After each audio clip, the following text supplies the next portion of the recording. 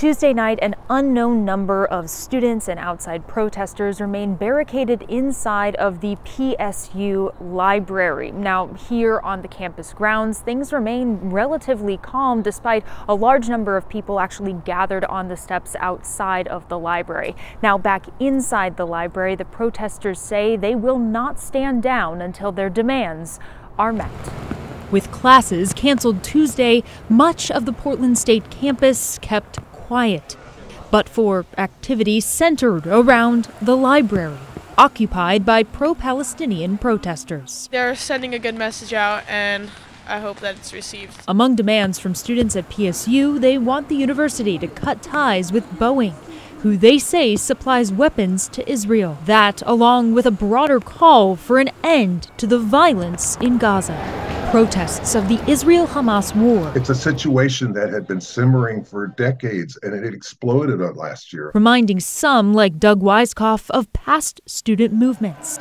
On Monday, he visited the UCLA campus near his California home in hopes of sharing his unique anti-war perspective from 1970. On May 4th, the Kent State students were shot, 13 wounded, 4 dead. And that's when everything exploded on 450 campuses in America. And we joined with the national student strike and shut down Portland State for a week.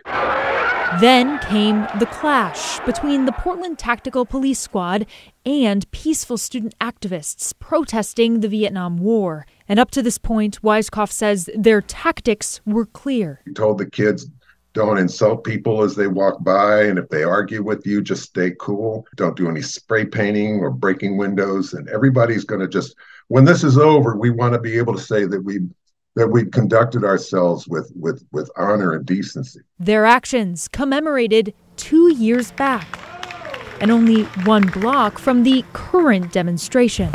Weiskopf fears some here and on other campuses may be smothering their message amid reports of vandalism and anti-Semitism. That's what it takes, is organization and discipline, and a commitment to principled protest.